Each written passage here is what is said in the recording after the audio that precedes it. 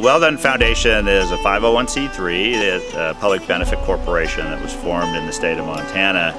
And our mission is specifically to identify orphaned and abandoned wells and then plug and abandon them and restore the surface. Today we're in Waterford, Pennsylvania, working with our partners at the French Creek Valley Conservancy. This is a really special well for us and for them, located on literally the banks of LeBoeuf Creek. We've been working with this team since November of 2021, and today it marks a really important milestone where we're plugging the well. You know, every one of these orphan wells is its own little ticking time bomb, and this well was no exception. This property had an abandoned well on it. It's got a long and complicated history, but bottom line is it was about 30 feet from LeBoeuf Creek, and there was a big concern that it was going to be an environmental hazard down the road. The Conservancy's mission is to preserve as best we can the creek and the whole environment around it, the watershed, and this untended well potentially could leak into the creek. We met with DEP and we had them take a look at the well, and they agreed that it was an issue, but that it would be a very long time before it was going to be able to be plugged.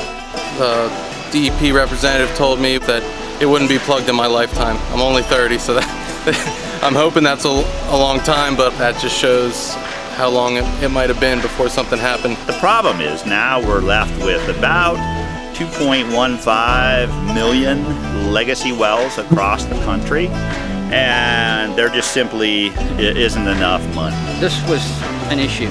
One of those big overwhelming projects that you know you should do something about, but you don't have the funding or bandwidth in your organization, so reaching out to Well Done has been fundamental.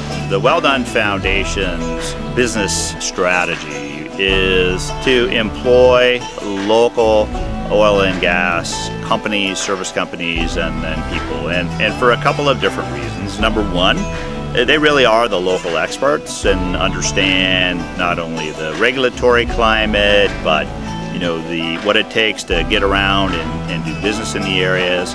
And it's also great for us because we're helping to create those local jobs. And this well here, in fact, we're using a local contractor by the name of Plants and Goodwin. Today what we're doing is wireline. We're logging the hole, find out where the cement is on 4.5. And once we get that depth, that'll give us a good indication of where we can cut. The next stage is we'll trip back in, set that plug after this wireline leaves. We'll trip the tubing back in the hole, and we'll have cement trucks come in.